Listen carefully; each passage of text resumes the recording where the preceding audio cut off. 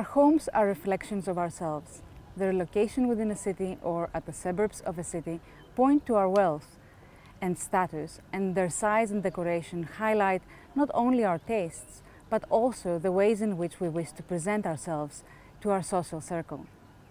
This was indeed very much the case in point for Greek and Roman houses. The location of houses within a city near the Greek agora or the Roman forum was indicative of a well-to-do family, and their ample and luxuriously decorated reception areas were employed by owners to conduct businesses and promote themselves among their peers. Here at Herculaneum, it is not the forum, but the edges of the city that are the prestigious locations. So here we see the privileged house of the city located at the borders of the city, featuring large openings in order to afford views for the Bay of Naples. The entrance of the house onto the street was given careful consideration in the Greek and Roman period, as it was the first impression of the house, and by extension of its owner, that a guest would have. See, for example, in the houses of Delos, dating from the 2nd and 1st centuries BCE, where upon entering the house, a guest could have a magnificent view of a peristyle courtyard with its marble colonnade, featuring sculptures and lavish mosaics. Houses were indeed carefully designed in order to capture this first impression of a visitor, orchestrating his or her view from the very entrance of the house. See, for instance, the house of Dioscurides and Cleopatra in the theatre district on Delos. The careful placement of the sculptural complex representing the couple at the opposite side of the entrance in the courtyard of the house was chosen so as to immediately be perceived upon entering the house. In the Roman period, this aspect of the house was given great importance, as owners received business guests at their homes and conducted their businesses there. Here, the entrance of the house was designed to be perceived even before entering the house from the street, again carefully orchestrating a view of the house and its luxurious decoration. See, for instance, here at the Samnite house in Herculaneum, how we can perceive a great part of the grand decoration of the house from the street. Upon entering the house, we can appreciate further its grandiose wall paintings of the so-called first style, replicating masonry walls and engaged columns. This decoration, which has been conventionally named first and second style, dates from the early phases of the city, but was kept by owners over time as it pointed to the high status of the owner coming from an old family, or affording a house that featured such an old-style decoration.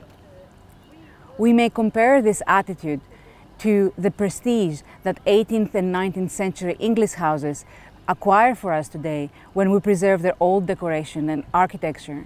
When we analyze the ground plan of a house and the views one had from the street and upon entering the house, we notice that the area of the house closer to the street is more public, more visible to a guest. And the more one enters the house, the more one enters the private areas of the house. It goes without saying that whoever was invited to the inner parts of the house had some kind of prestigious status in relation to the family, and such privileged treatment was noted by ancient authors. The security that the countryside acquired with the Pax Romana led rich owners to build luxurious villas in the outskirts of the city and in the countryside. This lifestyle of luxury and leisure in the countryside, called otium in Latin, was seen in opposition to the demands of the life of the city and the business one needed to conduct when living in the city, the negotium.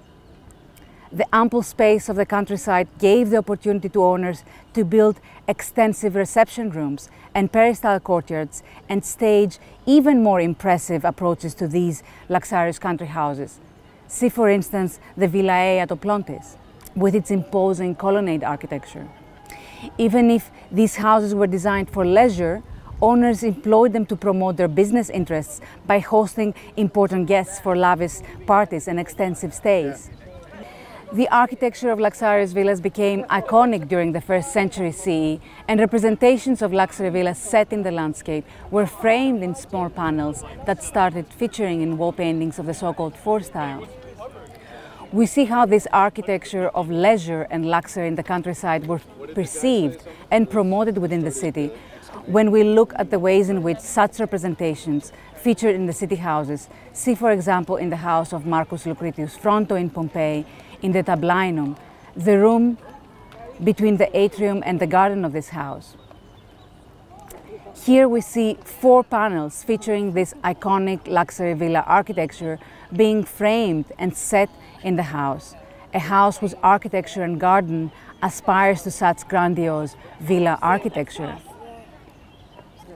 In fact, some houses in the city of Pompeii feature what has been called villa architecture in miniature. We see this in the house of Octavius Quattro, where in the small space of a veranda overlooking the garden, a water triclinium has been squeezed, leaving very little space to actually move around it, while the garden recreates villa garden architecture in small dimensions. Such villa architecture in miniature shows the social aspiration of house owners within the city to recreate the life of leisure and luxury associated with the countryside within the city.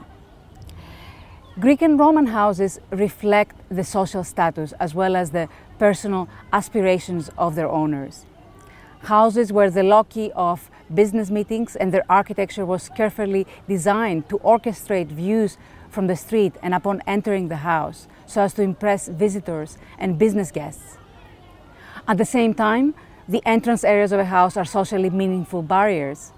The deeper one enters the private areas of the house, the closer one has a connection with the owner of the house. The architecture and decoration of the houses are very indicative of the personal and social aspirations of their owners. The houses opened onto the street in order to stage the owner within the city. Similarly, the architecture of the villas in the outskirts of the city and in the countryside was carefully staged in the landscape so as to create an impression to a visitor from afar. The architecture of luxurious living in the countryside acquired great importance and status in the 1st century CE, and owners used it to inform the decoration and architecture of houses within the city. So owners recreated villa architecture within the city and used iconic views of villas in the decoration of the houses so as to make reference and relate to the lifestyle of leisure and luxury associated with luxury villas.